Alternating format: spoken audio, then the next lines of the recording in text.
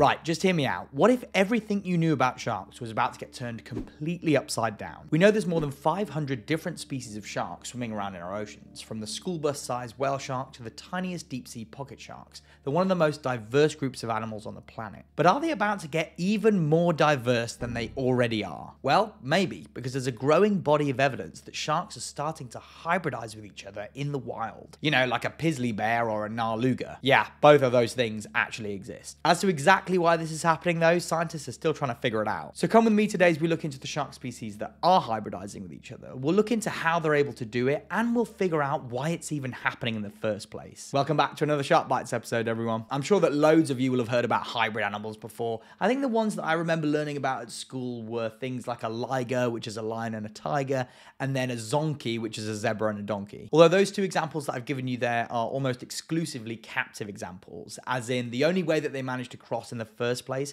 was because they were being kept in a zoo or maybe an animal sanctuary, and they probably wouldn't have crossed paths in the wild. Examples of wild hybridization, though, I think is even cooler. Pizzly or growler bears are an example of this, where the two different species' range has started to overlap into what we now call hybrid zones. In this situation, the polar bears started to head further south for food, and then the grizzly bears started heading further north due to warming temperatures, and so their range begins to overlap, and you get genetic mixing between the two of them. A 2017 study found 4 hybrid pizzly bears, which then went on to mate with other grizzly bears, creating another generation that contained both polar and grizzly DNA. And it looks like this genetic mixing isn't just exclusively happening to land-based animals, it's happening in the ocean as well. Different shark and ray species are now being identified as hybrids all around the world, and it's got scientists a little bit confused. But how is it even possible in the first place? Because don't hybrid animals end up being sterile, aka they can't reproduce? Well, not always. It turns out that hybrid speciation, as in the creation of a new viable species due to the mixing of two different ones,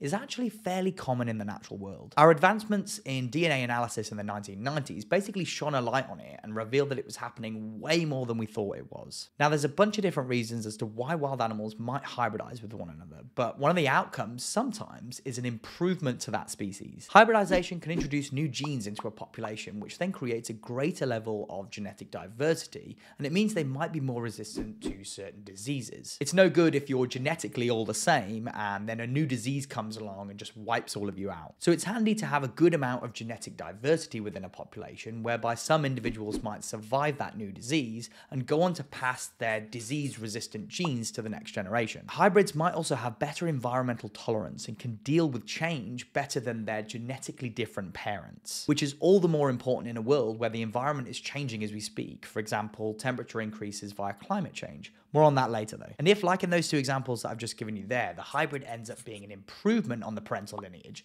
natural selection might end up favoring the hybrid, especially when the parent species had sufficiently similar genetic material to each other to create a hybrid which was reproductively viable, as in fertile. That's just one of the ways we can end up with a completely new species. There's lots of different ways, to be fair, like geographic isolation or mutation, but hybridization is absolutely a viable method for speciation, and it's probably happening way more commonly than we think it is, especially in the shark world. To my knowledge, the first shark hybrid that scientists became aware of was in East Australia nearly 15 years ago. During a routine survey of Australian marine life, the scientists managed to find 57 sharks that physically resembled one type of shark species, but had genetic markers that were consistent with another related but genetically distinct species. The two species in question here were the Australian blacktip shark, Carcharodontis stillstoni, and the common blacktip shark, Carcharodontis limbatus. On first glance, it doesn't really seem that these two shark species would be that different. They're both blacktip sharks after all. But there are key differences between them morphologically and genetically. Australian blacktip sharks are smaller and, as you might expect, are only found in Australia, specifically northern and eastern Australia. You won't find them anywhere else in the world. Whereas the common blacktip shark is larger and much more widely distributed around the world's tropical and subtropical oceans. So these two genetically distinct sharks mated together and created a hybrid, of which some have said is a super combo of the two. The blacktip hybrids are larger than their parent lineages, presumably taking some of that large-sized DNA from the common blacktip parent. But the hybrids are also capable of living in waters that are slightly cooler. The Australian blacktip lineage is mainly restricted to tropical waters, but these hybrids are now pushing down further south on that east coast of Australia. And it turns out they may even now be outcompeting their purebred parent lineage in the southern part of their range. If that's truly the case, then the hybrid might have ended up with advantageous genes, and via the process of natural selection,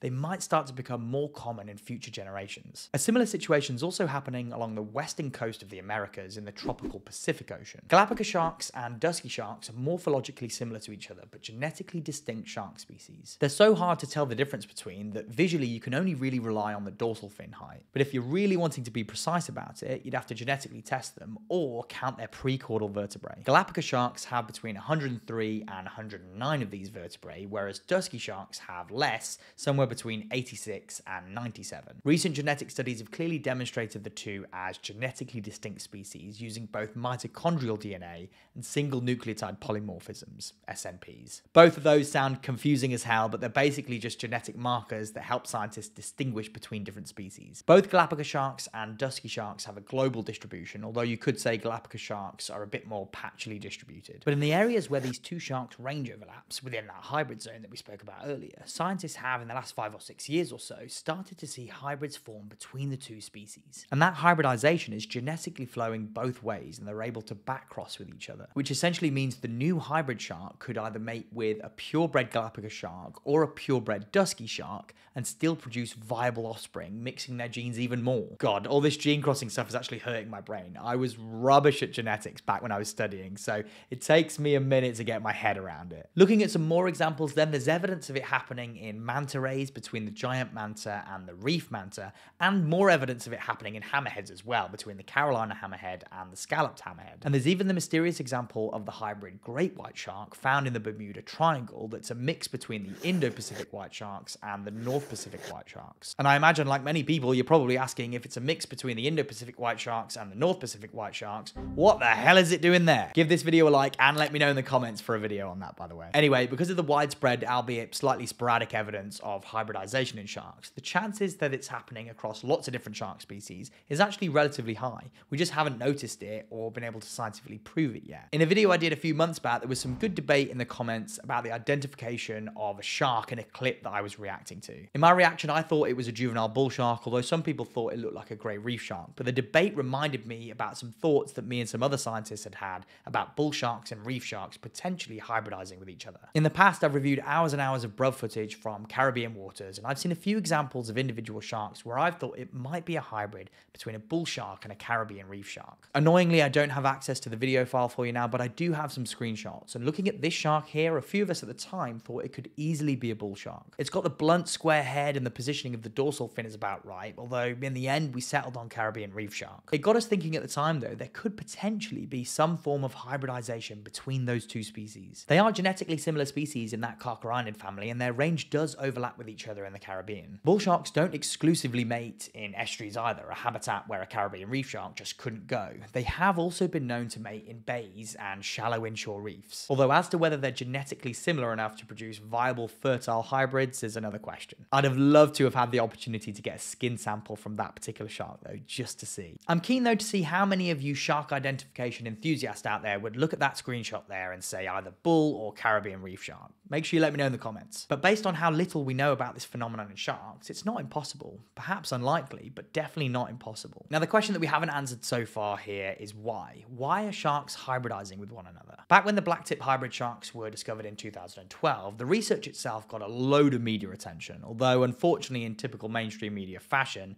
the science got a little bit misconstrued. Some papers wrote at the time that the blacktip sharks were intentionally hybridizing with each other to protect themselves from climate change in the future. Now, while that might be a little line of thinking there, it's not exactly true to claim that, because that's not how evolution works. Evolution isn't goal-oriented, and the sharks aren't sensing the rising water temperatures and thinking to themselves, oh, well, we've got to go and mate with that other shark species because we'll have a better chance of survival. It's just so unlikely that the blacktips would have the foresight to know the outcome for their offspring. Besides, that particular study showed the hybrids had a better tolerance to more temperate waters, not warmer waters, so the thought process that they're adapting to climate change doesn't really check out. What it might mean though is that those new hybrid blacktip sharks have a wider temperature tolerance than their parents, and that eventually might prove to be more advantageous in a changing ocean. Although I'm hoping that you can see the difference between that and the sharks are preempting climate change, which is what those newspapers tried to claim. There's also another thought process though, that overfishing is perhaps causing hybridization. For example, mating with a different species is better than not mating with a member of your own species. Overfishing might have caused population declines in these species so much that the sharks have now resorted to mating with members of different species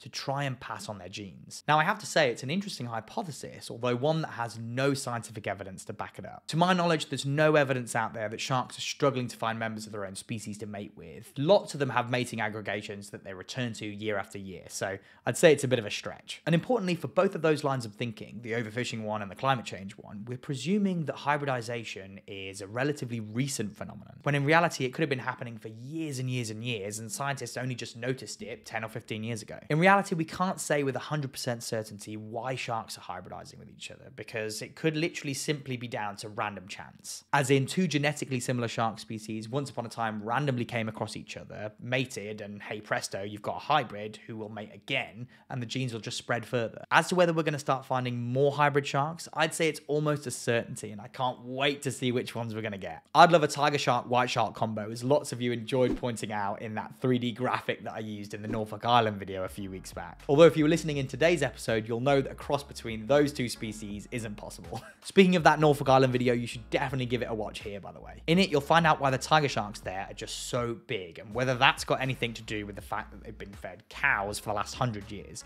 I know. What are you waiting for? Give it a watch.